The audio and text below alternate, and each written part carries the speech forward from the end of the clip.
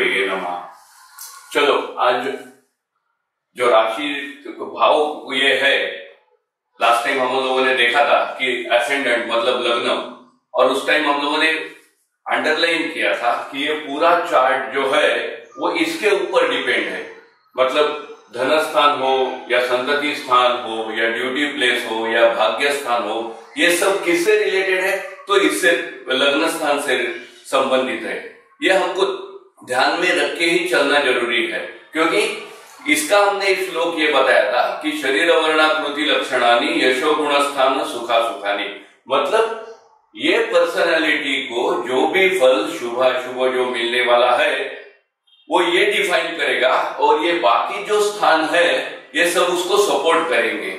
मतलब ये फल पूरा करने की कोशिश ये बाकी सब स्थान करेंगे।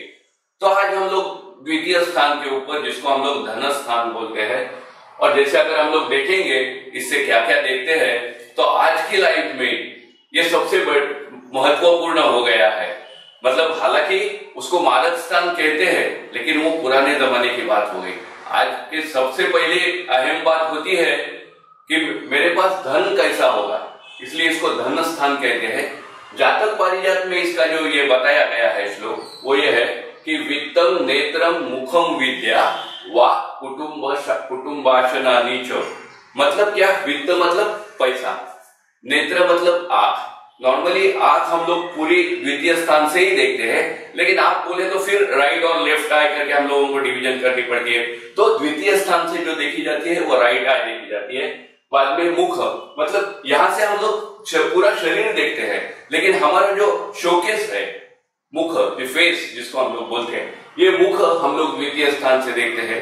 विद्या, विद्या ये एकेडमिक विद्या नहीं है, घर के संस्कार से जो आने वाली विद्या है, कुटुंब से आने वाली जो विद्या है, ये विद्या हम लोग यहां से देखते हैं। वाक मतलब हमारी जो वोकैबुलरी है, बोलना है, ये द्वितीय स्थान से देखते हैं। कुटुंब मतलब जो फैमिली में मैंने जन्म लिया है उसका ट्रेडिशन कैसा है, उससे मुझे क्या मिलने वाला है और मुझे क्या देना है, ये सब हम लोग इत्यादि, ये सब ये सब ये हम लोग द्वितीय स्थान से देखते हैं। पाराशरवरा क्या कहता है? वो बोलता है धन धान्य कुटुंब च मृत्यु जालम मित्रकम। इसमें एक किया है कि मृत्यु, जो मैंने अभी ये किया कि इसको हम लोग मारक स्थान बोलते हैं। तो मारक स्थान इसीलिए बोलते हैं कि पहले जमाने में जब ये शास्त्र बनाया गया था, तब ऐसे सोच थी कि मनुष्य देह जो हमें मिला है वो मोक्ष प्राप्ति के लिए मिला है, और ये मोक्ष प्राप्ति के लिए का बैरियर क्या क्या हो सकता है? तो एक हो सकता है धन, जिसको कनक बोलते थे, और दूसरा मेरी वाइफ मतलब कांता बोलते थे। तो इसीलिए ये द्वितीय और सप्तम स्थान को हम लोग मारक स्थान बोलते थे। तो मृत्यु जालम मित्रकम, मेरे फैमिली के जो भी फ्रेंड्स हैं वो यहाँ से देखे जाते हैं। धातु रत्नादिकम सर्वम, मतलब मेरे पास वेल्थ कैसे है, मेरे पास ज्वेलरी है कि नहीं, ये सब ये द्वितीय धन स्थानम द्विराजयेत, ऐसे पाराशर बोलता है। तो अभी हम लोग अगर देखेंगे तो वित्तम मतलब पैसा, तो दो तरीके से हमारा पैसा या तो हमारे पास रहेगा या फिर एग्जॉस्ट होगा। तो अभी देखते हैं कि ये स्थान में कौन से ग्रह होगा तो क्या फल मिल सकता है। कि रवि मंगल जैसे अग्नि तत्व के ग्रह जो है वो अगर ये स्थान में होंगे तो जातक बहुत ज्यादा खर्चीला रहेगा, उसका नेचर है, खर्चा करने का बहुत नेचर रहेगा। क्यों नेचर रहेगा? फिर देखिए कि वो रवि और मंगल जो है वो अग्नि तत्व के ग्रह है, तो अग्नि का काम है दिखाना। तो मैं जब एक्स्ट्रा खर्चा करता हूं तो मैं क्या दिखाता हूं कि मेरे जेब में एक्स्ट्रा पैसा है, ये मैं दिखाता हूं कि नहीं।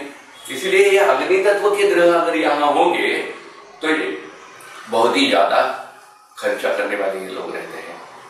चंद्र शुक्र जैसे जल तत्व के ग्रह होंगे तो वो खर्चा करेंगे, लेकिन जल तत्व का जो काम है सुख, समाधान, आनंद, तृप्ति, ये सब प्राप्त करने के लिए करेंगे। फर्क क्या है? रवि मंगल दूसरे के लिए पैसा खर्चा कर देगा, लेकिन चंद्र शुक्र अगर वहां होंगे तो वो अपने फैमिली के लिए खर्चा करेंगे। अगर बुध यहाँ होगा तो वो हर एक चीज का हिसाब रखेगा, क्योंकि वो पृथ्वी तत्व का है कि मैं कितना खर्चा कर रहा हूं, कितना मुझे उसके रिटर्न में मिल रहा है, ये बुध देखेगा। अगर शनि यहां होगा तो वो खर्चा करने के लिए रेडी नहीं होगा, क्योंकि वो चतुर्थ वर्ण का कारक है। उसको मालूम है पहले ही मेरे पास कम है, तो अब मैं खर्चा करूंगा तो और कम हो जाएगा। तो इसलिए शनि कभी भी वो खर्चा करने के लिए रेडी नहीं होगा। और अगर गुरु यहां होगा तो वो बोलेगा पैसे की मेरे को जरूरत नहीं है, मेरा जो ज्ञान है वही मेरा वित्त है। ये इसमें फर्क होगा। अगर नेत्र की बात हम लोग करते हैं कि नेत्र, फिर रवि मंगल जैसे अग्नि तत्व के ग्रह यहाँ होंगे तो इनके आंख कैसे होंगे कि रेडिश होंगे, जिनकी नजर से नजर हम लोग नहीं मिला सकते। हम लोगों ने देखा है ना, कभी किसी से बात करते हैं तो उसके आंख में आंख डाल के बोलते हैं। तो जिनके यहाँ में रवि मंगल होगा तो उसके पावर इतनी होगी कि हम लोग उसको एक्सपीरियंस नहीं कर पाएंगे, इसलिए हमारी नजर झुक जाती है। अगर चंद्र शुक्र जैसे ग्रह होंगे यहाँ तो इनकी आंखें पानीदार रहेगी, रसदार रहेगी, आश्वासक रहेगी, मतलब मैं तुम्हारे साथ हूं ऐसे विश्वास दिलाने वाली है। यहां पे बुध होगा तो बुध कुमार ग्रह कहा जाता है, तो इनकी नजर एक जगह पे ठीक स्थिर नहीं रहेगी, ऐसे ऐसे ऐसे ऐसे हर एक एट ए टाइम सभी सब कुछ कैच करने के लोग कोशिश करेंगे। अगर शनि यहां होगा तो वो एट ए ग्लांस सब कैच कर लेगा, क्योंकि वो मैच्योर्ड है, जिसको हम लोग बोलते हैं कि एक्सपीरियंस है ये आदमी। तो ये एक्सपीरियंस कैसे मालूम होता है? उनकी नजर, ऐसे कहा गया है पहले जमाने में कि ये जो आंख है हमारे, या दो आदमी के बीच में का ब्रिज है। या हम लोगों ने देखा है कि जो बोल नहीं पाते वो कैसे एक्सप्रेस करते हैं, या तो हाथ से एक्सप्रेस करते हैं या फिर आंख से एक्सप्रेस करते हैं। मतलब उनकी खुशी भी हाथ से ही मालूम होती है, उनका दुख भी हाथ से ही मालूम होता है। तो वैसे ये है, गुरु यहाँ रहेगा तो मतलब ऐसे ये रहेगा कि वो अपने इशारे से ही आपको बोलेगा कि don't worry, I am with you. ये इशारे से ही वो बोलने वाला है। राहु केतु अगर राहु केतु की बात हम लोग हमें पूछी है तो ये किताब में नहीं लिखा है, लेकिन मेरा एक्सपीरियंस है जो वो शेयर करता हूं आपके साथ। आप देखिए, राहु और केतु ये जो नोड प्लैनेट है, छाया ग्रह जिसको हम लोग बोलते हैं, मेरा एक्सपीरियंस ऐसे है कि अगर लग्न रवि या चंद्र के द्वितीय भाव में राहु होगा तो इनके पुरखों ने मनी लैंडिंग की होगी, मतलब दूसरे से इंटरेस्ट के रूप में पैसा जमा किया होगा। ये मैं क्यों बोल रहा हूं? तो राहु हम लोग बोलते हैं पाप ग्रह है, ये कुटुंब स्थान करके हम लोगों ने बोला है। मतलब मेरा मैं यहाँ जो आया हूँ वो मेरे जो पूर्वज है उन्होंने अगर अच्छा किया होगा तो अच्छा ये करने के लिए मैं यहाँ आया हूँ, अगर उन्होंने बुरा किया हो तो मुझे रिपे करना है। तो यहाँ पे जो राहु है पाप ग्रह, तो वो पैसा खींच के लेने वाला है। जो पैसे लोगों ने तो खींच के कौन लेगा? जो मनी लैंडिंग करते हैं। कोई भी ब्याज सुख से नहीं लेगा ना कि ब्याज का पैसा लेके नमस्कार नहीं करेगा, वो बोलेगा ले लो यार, मेरा पीछा छोड़ दो। तो ये जो हाय, हम लोग मराठी में उसको हाय बोलते हैं, ये जो हाय वो यहाँ। और अगर केतु होगा तो इनके जो पहले जमाने के ये है पूर्वज जो है, इन्होंने ज्यादा दान किया होगा, तो वो दान का फल लेने के लिए ये लोग यहाँ आए होंगे। तो ये बाद में हम लोग देखेंगे कि मुख विद्या, तो ये जो विद्या है मतलब घर से आई हुई जो मतलब घर से जो संस्कार होते हैं, ये विद्या यहां से देखी जाती है। वाक, ये बहुत ही मतलब ये स्थान, ये इसका पूरा इसमें आया है कि ये वाक मतलब हम लोग अपनी जबान से किसी को खुश कर सकते हैं या किसी को दुख भी दे सकते हैं। एक जब मुझे याद है बचपन में मैंने कहानी पढ़ी थी हिसाब नीति में, हिसाब करके बहुत ही होशियार ये होता था। तो एक ऐसे डिबेट चल रहा था कि सबसे तेज हल्ला करने वाला शस्त्र कौन सा है, ऐसे डिबेट चल रहा था। तो किसी ने गन कहा, किसी ने कहा बो एंड एरो, किसी ने और कुछ कहा, ये सब शांत था। तो लोगों ने उसको पूछा कि भाई साहब आप बोलिए इसमें सबसे तो ये सब कहते हैं कि हमारी जबान जो है वो सबसे तीखी है, और बोलते हैं इसका अलग रहता है, लेकिन कुछ मायने में ये सही है। बाद में ऐसे सोचा जाता है कि सबसे सॉफ्ट क्या है, उसके ऊपर विचार मंथन होता है। तो कोई बोलता है कि घी सबसे सॉफ्ट होता है, या फिर जिसको हम लोग नवनीत या लोनी बोलते हैं वो सबसे मक्खन वो सबसे सॉफ्ट होता है, ऐसे कोई कोई बोलता है। फिर ये सब को पूछते हैं कि सब आपकी राय क्या है, तो ये सब बोलता है कि अपनी जबान ही सबसे सॉफ्ट है। मतलब ये जिसको हम लोग मराठी में दुधारी शस्त्र बोलते हैं, अगर चाहे तो हम लोग बहुत मीठी बात कर सकते हैं, और चाहे तो हम लोग काट भी सकते हैं जबान से। तो ये वाक जो है वो ये द्वितीय, मेरे ख्याल से द्वितीय स्थान का सबसे बढ़िया सिग्निफिकेंस है। तो फिर और एक इसमें यह है कि नॉर्मली गुरु के बारे में ऐसे कहा गया है कि स्थान हानि करी तो जीवा, जीवा मतलब गुरु, तो गुरु जहां भी होगा वो स्थान की हानि करेगा। लेकिन उसको एक अपवाद है, और वो अपवाद है ये द्वितीय भाव या कुटुंब स्थान या वाक स्थान। क्यों? क्योंकि गुरु शब्द गुण का कारक है, और ये शब्द गुण का कारक रहने वाला ग्रह अगर यही स्थान में आता है तो वो हानि नहीं करेगा, उल्टा वो अच्छा फल देगा। इसलिए आप देखेंगे कि अगर जिसके द्वितीय भाव में गुरु है वो बहुत ही मीठी बात, किसी को दुखाएंगे नहीं, बहुत ही मीठी ज्ञानपूर्ण बात करेंगे। और अगर किसी से नहीं जम रहा है तो वहां से बाजू हो जाएंगे, लेकिन झगड़ा नहीं करेंगे। झगड़ा कौन करेगा? रवि मंगल जैसा अगर आदमी होगा तो आप देखेंगे कि वो सीधा झगड़े पे उतर आते हैं। शनि अगर यहाँ पे होगा तो आप, मैंने बहुत से एडवोकेट ऐसे देखे हैं कि उनके द्वितीय भाव में शनि है। एडवोकेट का क्या काम क्या है कि टू द पॉइंट बोलना, और ये शनि का गुण है। तो वो कम बोलेंगे, लेकिन जो भी बोलेंगे वो टू द पॉइंट बोलेंगे।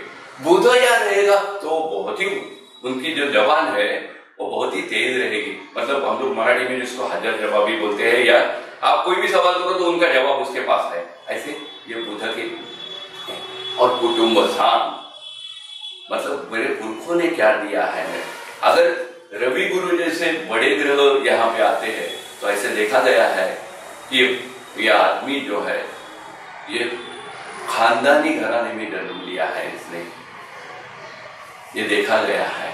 मंगल शनि जैसे, मंगल शनि राहु जैसे पाप ग्रह अगर ये स्थान में आते हैं तो ऐसे देखा जाता है कि इनका जो ट्रेडिशन है वो क्रिमिनल है, या फिर ऐसी बात इनके इसमें हुई है पहले कि वो क्राइम करके या फिर दूसरों को दुख देके ये आगे आए हैं।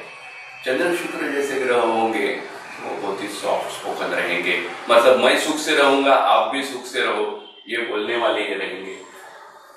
बाद में अगर हम लोग देखेंगे कि जातक पारिजात और पाराशर में वो मृत्यु, पाराशर ने इसमें मृत्यु जाल का उपयोग बहुत ज्यादा है। मतलब ज्यादा धन जमा करना एक तरीके से मृत्यु का आमंत्रण है, ऐसे वो उसका कहना है। कैसे देखिए कि जिसके पास है धन वो चाहता है और चाहिए और चाहिए और चाहिए, और ये ग्रीडीनेस में ही वो मार जाता है। और जिसके पास नहीं है वो भी उसकी वजह से परेशान होता है, तो इसीलिए उसको मृत्यु स्थान करके कहा गया है।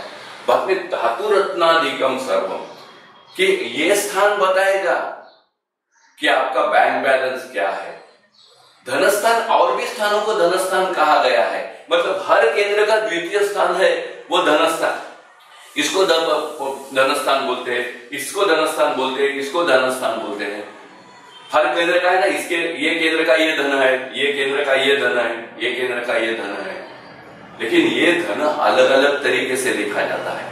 लेकिन इन टोटल धनस्थान का जो विचार होता है वो ये स्थान से होता है। तो यहां से जो हम लोग धन देखते हैं वो गैम्बलिंग की तरफ से, जो हम लोग फिफ्थ हाउस में जब आएंगे तब उसके ऊपर विचार करेंगे। लेकिन जाते जाते मैं आपको उसके लिए परिचित कर देता हूं कि यहां से हम लोग मतलब बिना कष्ट, जिसके लिए कष्ट नहीं किया जाता है उसका वो धन यहां से देखा जाता है।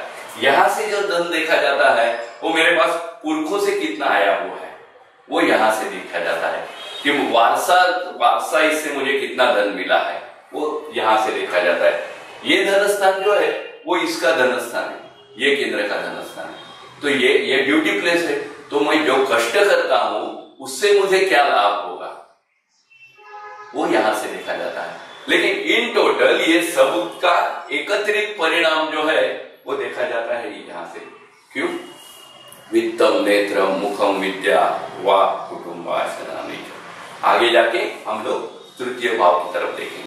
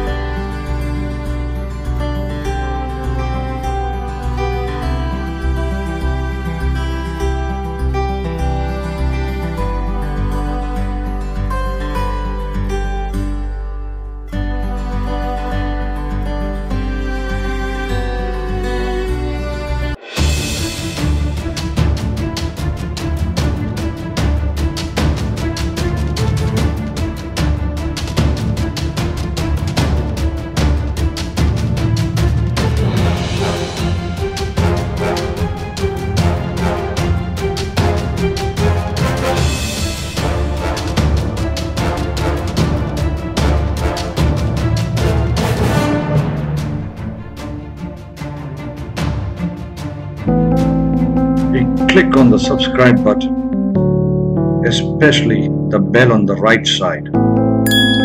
Otherwise, you will miss the latest videos.